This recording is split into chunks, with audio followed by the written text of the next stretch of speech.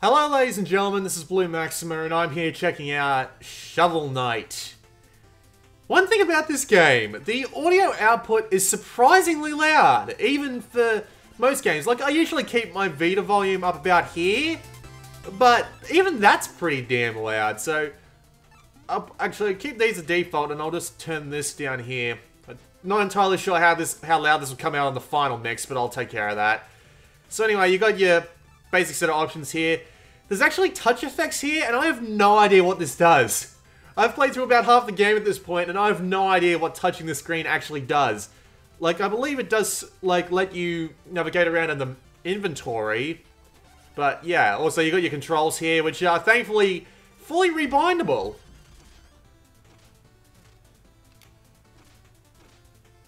Neat. And you can even choose whether or not to use relics on a button or up an attack, and even if the quick select is enabled. So literally, you turn this to disabled and have this on up and attack, and you can play it on a NES, which is pretty damn great. You've also got your feats here, which are just your trophies. I've got a fair few of them. But let's just stop wasting time and actually get into Shovel Knight. Got two profiles here. I was thinking I was going to keep going, but I didn't really have that much time to play. So I'm just going to be playing on one of these, whichever one I decide. So let's just choose a profile and get right into it. The graphical style of this game is goddamn fantastic. They've tried to... I'm looking for the word that goes next to knock off that isn't negative. They've tried to clone basically the entirety of the NES library. So this is obviously a takeoff of Super Mario Bros. 3. And once we get into the game, it'll be just a combination of a ton of different NES games. And the music is fantastic too. Like, if we talk to the bard here, we can play a bunch of the songs that we have unlocked throughout the game.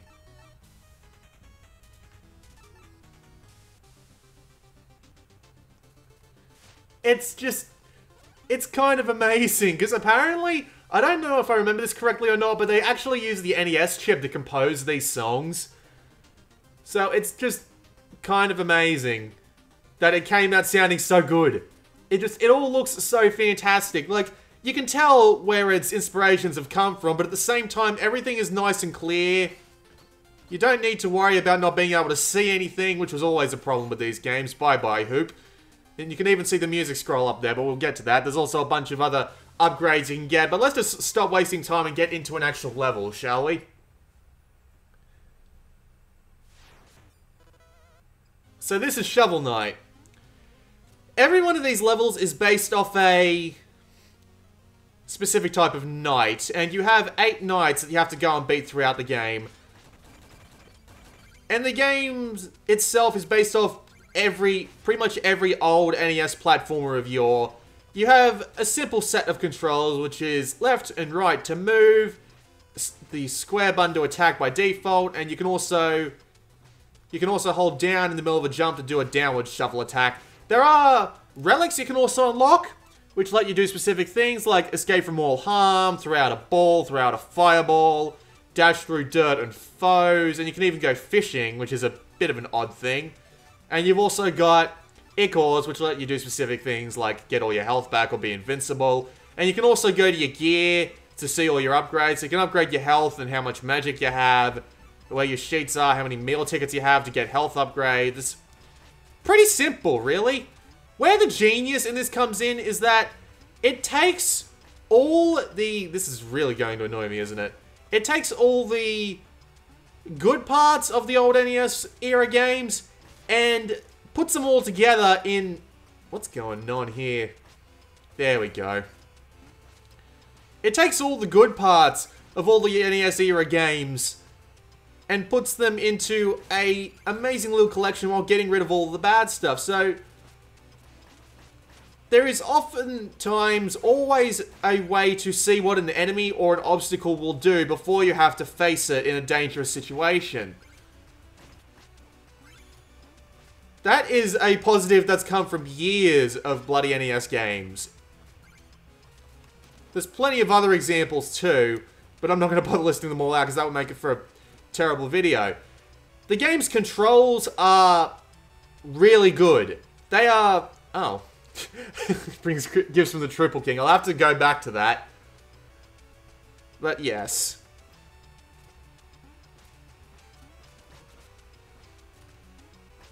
The controls themselves are perfectly fine. It's not an absolute instant stop, because that would make the game fairly easy. But at the same time, they are more than sensitive enough to get you exactly where you need to be. There's a secret back there that I want to try and get with this guy, but the question is, can I get it there without having it fall down any holes? Apparently not. I'm an idiot. Oh well. Let's just move along, shall we? The levels themselves have plenty of secrets hidden in them. And of course, there's plenty of puzzles and plenty of different types of enemies to fight. And every stage is based off a single gimmick. So, in this stage, it's the underwater. But there are lots of other stages. For example, there's a stage which is based entirely on darkness. There is a stage which is based entirely on... God, now I can't remember. I'm feeling like a bit of an idiot. But every stage has its own little gimmick. And these little gimmicks add to the gameplay without making it too insultingly difficult. But you can make the game as difficult as you want. Like, for example, this here is a checkpoint. But if you smash it, you actually get all the treasure that's inside. So, you have a bunch of gold up there, as you can see. And that gold allows you to buy stuff.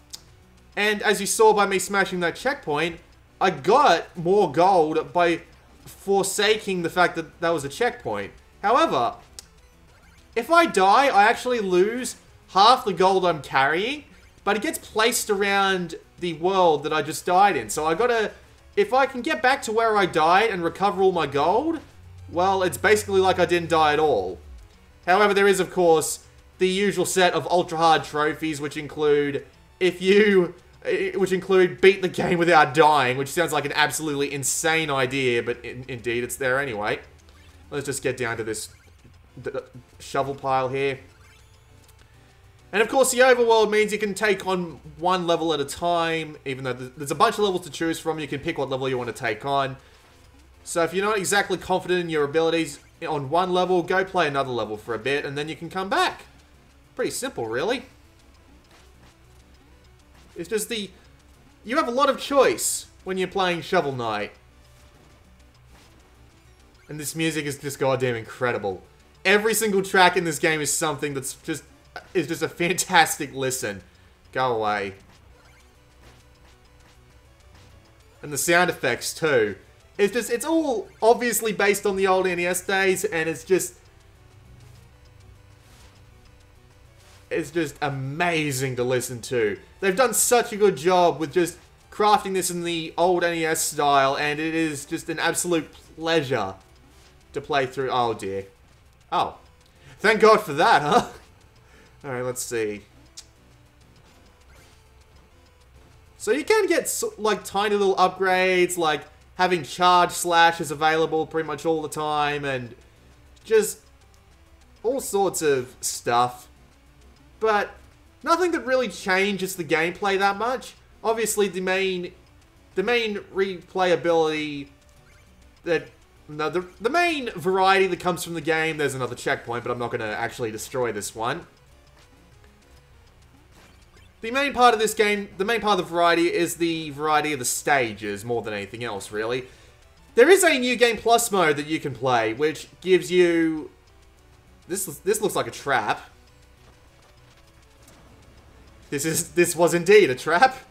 Time to run for it. There is a New Game Plus mode, which I haven't actually gotten to yet. And of course, there is a reward for beating the game in New Game Plus mode.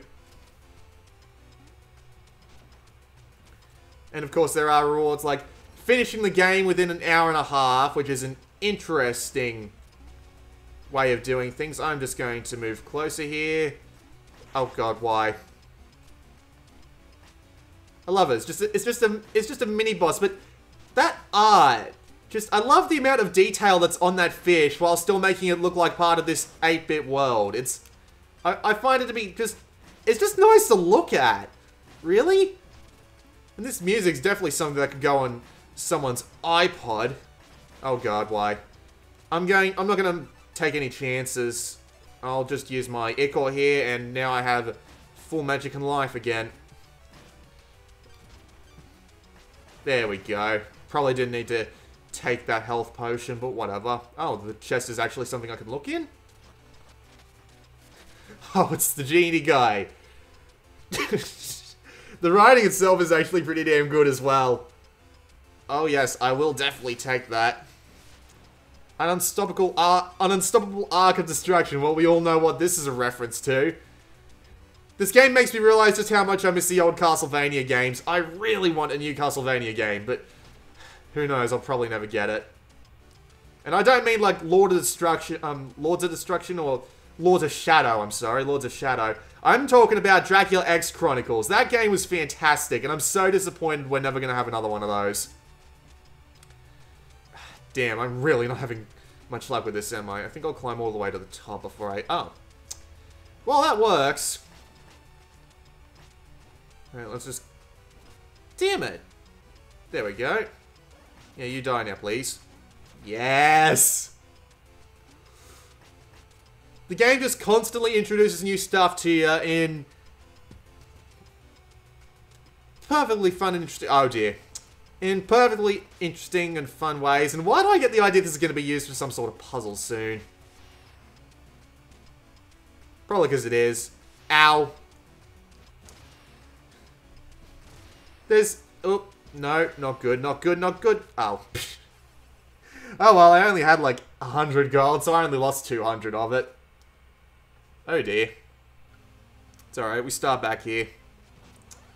And the levels themselves are actually pretty long. I mean, anyone who's even remotely skilled in the game will be able to do it at a much faster rate than I am, but... But still, the levels themselves are decidedly long and challenging, but at the same time, a speedrunner's gonna have a field day figuring out the fastest way through the game, because there is actually a trophy that you have to beat the game in an hour and a half to get. I'm currently 2 hours in and I haven't even passed the halfway point yet, so it's a fairly short game, but at the same time, it's perfectly long and enjoyable, and it's got a New Game Plus mode, and there's plenty of reasons to replay the campaign. I timed that perfectly wrong.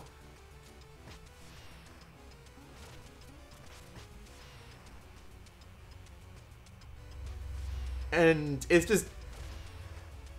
This is probably like the first and best example so far of... Not great. This is probably the first and best example of a Kickstarter success story. And god, what a success it is. The entire game just recreates the old NES games and the old days of yore, or whatever the bloody hell you feel like calling it. Where games were hard and challenging, but at the same time extremely fair. And despite it having like an old game roots, I am really not doing well for myself here. There we go. And despite the game being very tough but fair,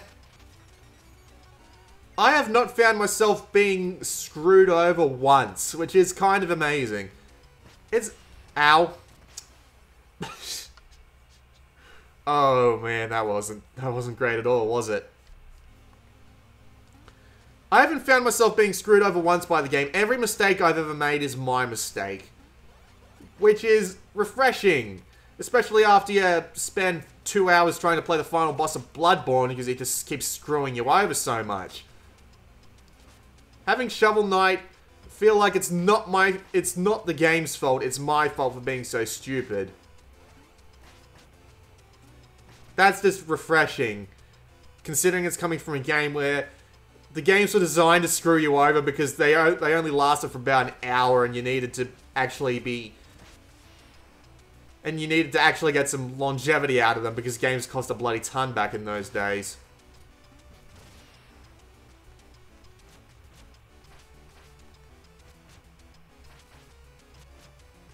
Ah, yes. Learning the best ways to deal with everything was always a point of one of these games, and...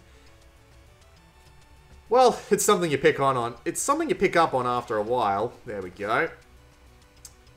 Yep, there's the checkpoint. I do have an upgrade that lets me pick up everything out of those piles at once, but... Oh. Is this like a... Oh. No, it's just a pit trap.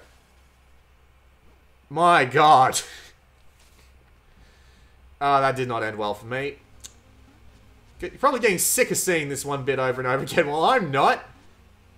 I'm enjoying it immensely.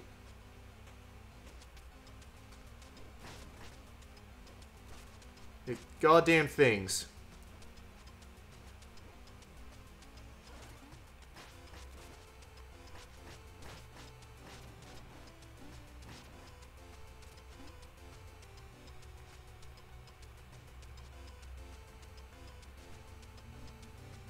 I really don't have much else to say about Shovel Knight, to tell you the truth. There are bosses, of course, and... Oh dear, that was so close. There are bosses, and I will get to the...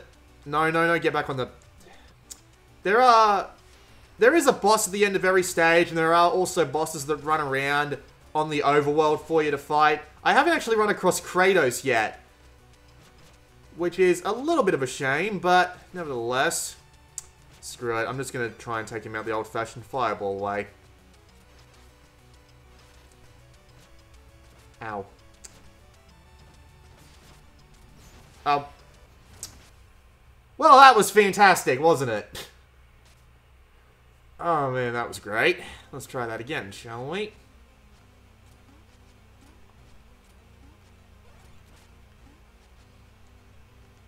It is Shovel Knight, though. You just try again until you get it done, and thankfully there's no live system or anything. It's just, you lose money. Oh, I almost missed that. Almost. And I did miss it. I did, in fact, miss it the first few times. Let's see if there's anything interesting in there. We have a platforming oh dear. Go away.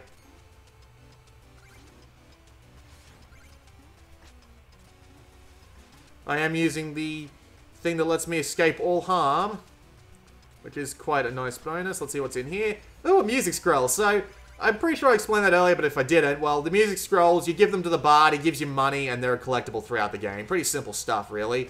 And that wasn't great.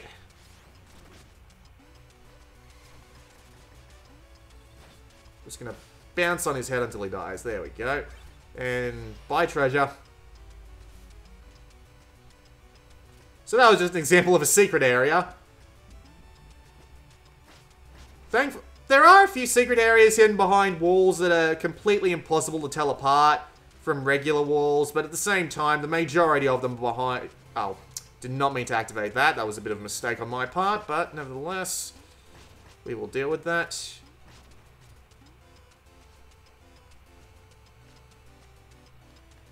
But the majority of secret areas are hidden behind walls that you may completely miss the first few times around.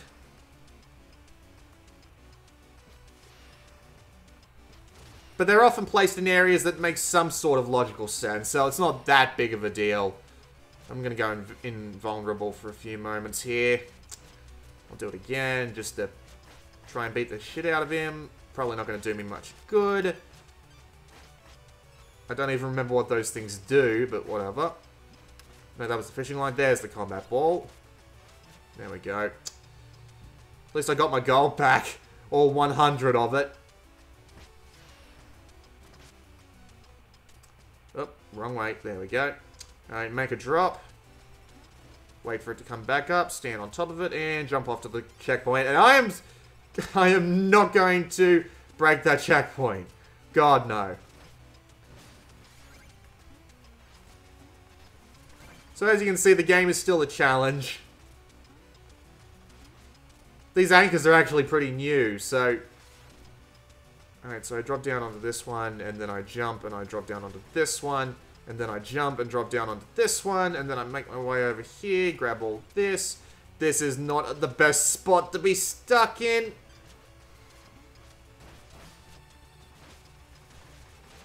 Vulnerable again.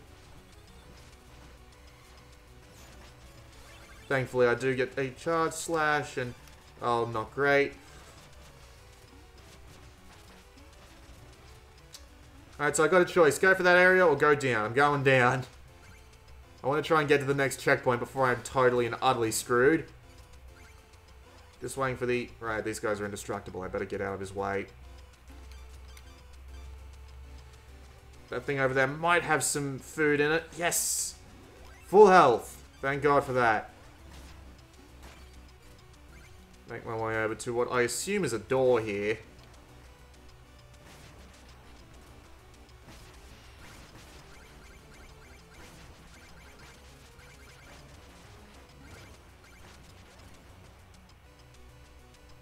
Okay, I think we're about to come up on the boss. Here he is. Treasure Knight. This writing is absolutely fantastic. And every character has a different, like, text sound. The game's been polished to a bloody mirror shine. It is just glorious. And now here comes the boss. So each boss has a big amount of health and a different series of attacks. And the idea is that we have to try and just basically beat the shit out of him.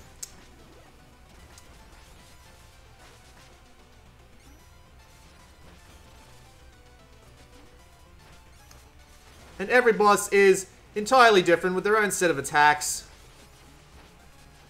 And the patterns are easily identifiable. I should stay away from that chest. Hey, I actually won. Neat. Got lots of gold. Fantastic little outro ditty.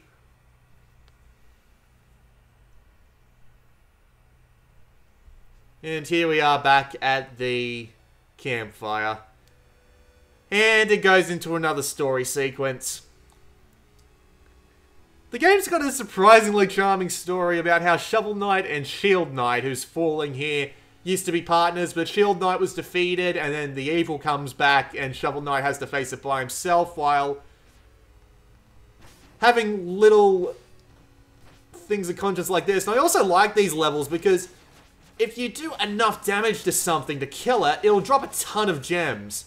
So you can just go and, while you've got the time, go and earn yourself a bunch of bonus gold. Unfortunately, I don't think I'm going to be able to get down to this gold. Because of all these goddamn things getting under me to bounce me upwards. What do I get? A meal ticket! So I can go and trade that in now and get some extra health. I've defeated the boss, the keys unlock, I get to go to the next part of the world. With more bosses! More levels, more bosses, more stuff to do.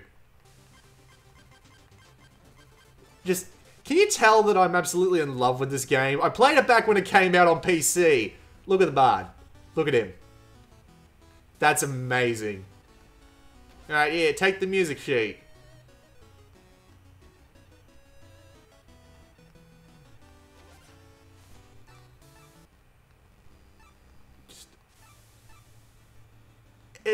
It's an amazing game.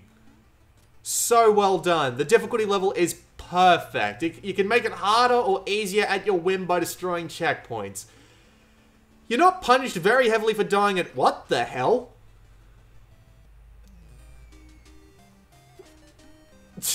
Hello?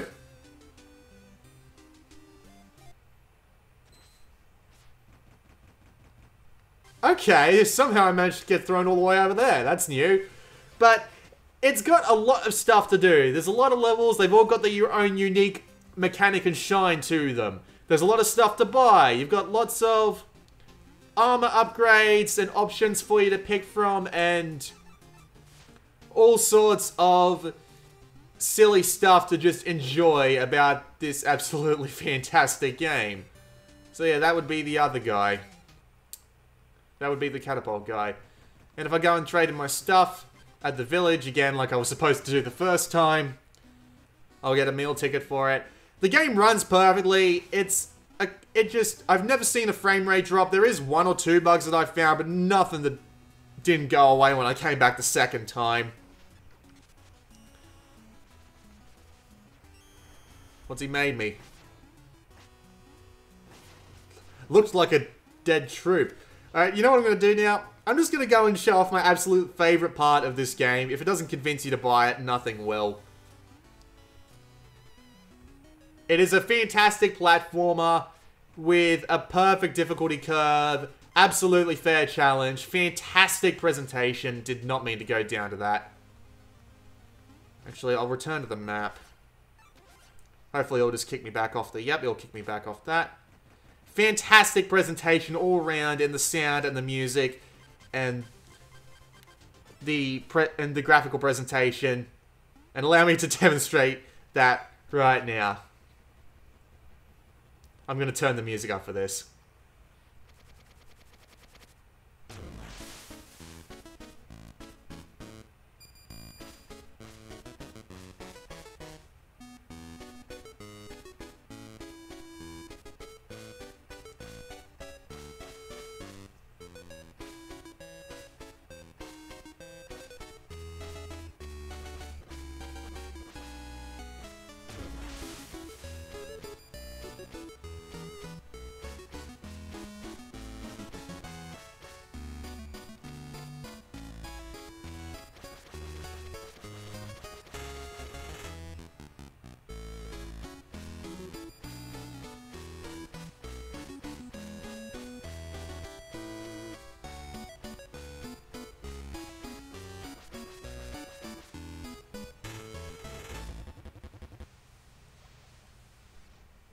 Glorious. Absolutely glorious. Shovel Knight's original goal was to bring back the old school 2D platformer while integrating the newest and best design mechanics from the latest video games, and it has done so splendidly. You could charge $60 for this, and it would probably still be worth buying at that price. An absolutely fantastic game. You shouldn't miss it. Buy it immediately. This has been Blue Maxima, and I'll see you all next time.